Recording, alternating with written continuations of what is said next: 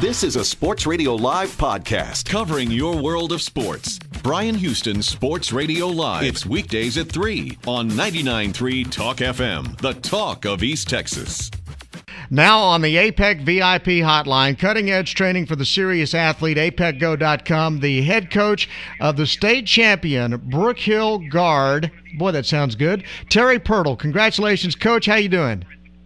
I'm doing really good today. It feels good to accomplish what we set out to do, and today is a lot nicer feeling than a year ago today. How did you celebrate Saturday? Saturday night, after the game, we went to McDonald's, and we celebrated as a team. So that was kind of a special thing for us. I'd given up French fries 10 weeks ago when we lost our last game and sugar drinks. So that was my way of holding off and seeing if we can win it, and then we'd go celebrate at McDonald's. So we did that. So it was kind of awkward, but that's what we did. I love that. Okay, so tell me about the ball game. You guys went up and you beat Austin Regents 26-3. Did you expect, first of all, to dominate them like you did? Well, our game plan the whole week was to run the football to the short side of the field, and we put a special set in to take advantage with our linemen and our big running backs that we had, and that was our game plan, and it worked out well for us. Yeah, obviously so. Gunnar Dorsey had a huge day, 223 yards and 3 touchdowns.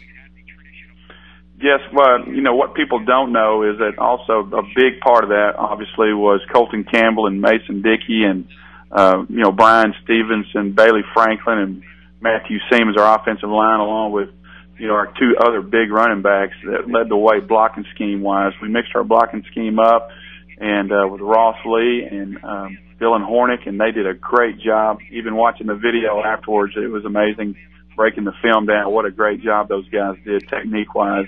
That was the difference in the ball game. And talk about your freshman, Chase McDermott. What a game he had. How does a kid he doesn't even know how to put his uniform on right yet, and he comes out and intercepts 2 passes in a state championship game? Well, what a lot of people don't know about him is his granddad was a Hall of Fame basketball player, and his dad is really big and athletic, and Chase is going to be a big, strong, fast kid, and so he's just, starting to grow, and his athletic ability, was such that he made some great plays for us, and we're looking for some big things out of him, in the future, obviously. Gosh, I guess so.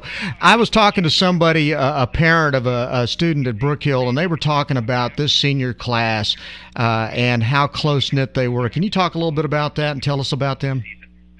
Well, when I took the job, I was really concerned, because my son was leaving Pine Tree. It had been there his whole life, and then I was reassured when I first got here that class that he was entering was, known as the mob. And I didn't really know what that meant until I got here and started experiencing those kids just hang out together, and they do everything together, and they're a very tight-knit group. And, they've developed a bond in the last 3 years that I've been here like no other, and it showed Saturday night. They're a special group of kids, and, everything they did together, and very, very proud of that group of kids. Yeah, I had heard about the mob, and I was kind of wondering what that was all about. Well, they're by no means mischievous, but they do like to have fun, and what they do is interesting sometimes, and but it always is, good nature and fun, a fun experience being around those guys. Was there ever a point in the ball game where you were concerned at all that your team might not win the ball game?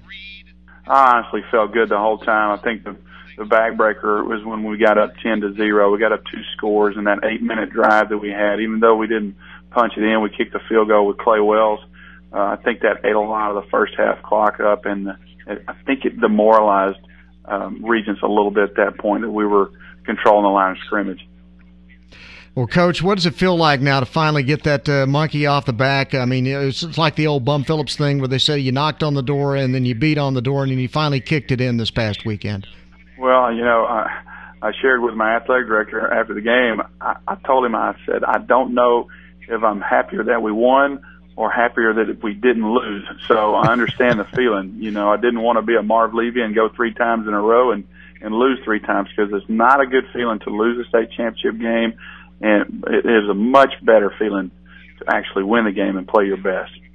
Well, obviously you guys did it, and we just want to congratulate you for bringing that first state championship back to East Texas, and we wish you many, many more, Coach. You did a great job. Well, thank you, Brian. I appreciate you having me on. Thank you very much for being on. That's Coach Terry Pirtle of the state champion Brook Hill Guard, and this is Bryan Houston Sports Radio Live on 99.3 Talk FM.